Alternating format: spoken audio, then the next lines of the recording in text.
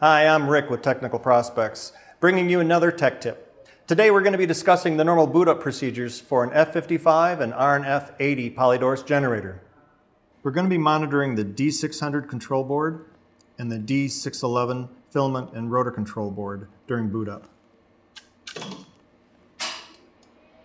What we're going to be watching for on these two 7-segment displays is looking for some final numbers. But during the time, these will actually rotate and show us various steps along that boot process.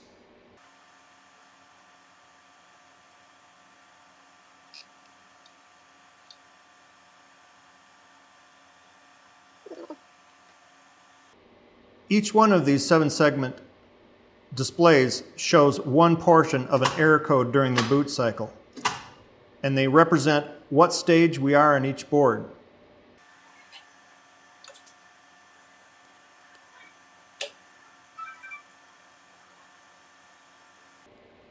Once we've reached 63 on the D11 board and 56 on the D600 board, we know the system has fully booted without issue.